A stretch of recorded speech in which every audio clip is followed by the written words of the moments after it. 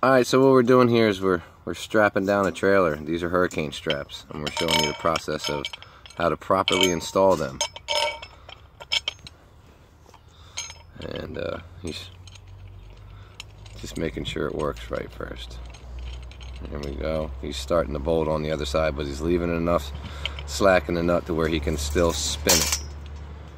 Now he's going to slide the strap through. There's a small slot in the bolt.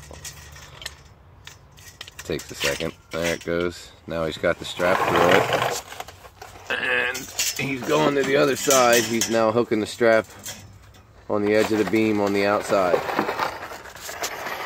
Now we come back to the bolt.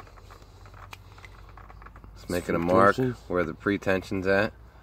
To double, have to come back. So what he's doing here is you want to be able to wrap the strap around. You don't want to cut it. We're just gonna. Now he made the mark, so he's got his slack. Now he's gonna put the wrench onto the bolt, and he's gonna turn the bolt.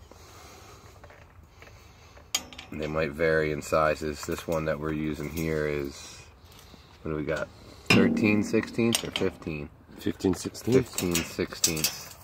Now he's got his tension, and it's wrapped around the proper way, as you can see. Double wrap. It's a double wrap and a pinch. Then we have the mark. And we have marks on the bolts, so you line it up with the grooves inside the notch.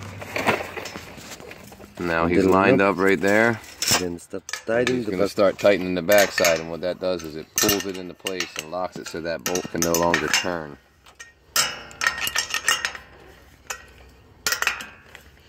It's starting to go in. You can see it kind of setting itself.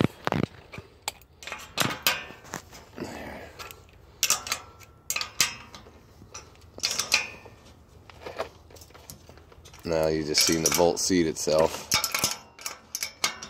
It's already in. It's all seated in, and then you just tighten the back side and it seats it all the way. That'll close the gap if you see the video. Now the gap's starting to close.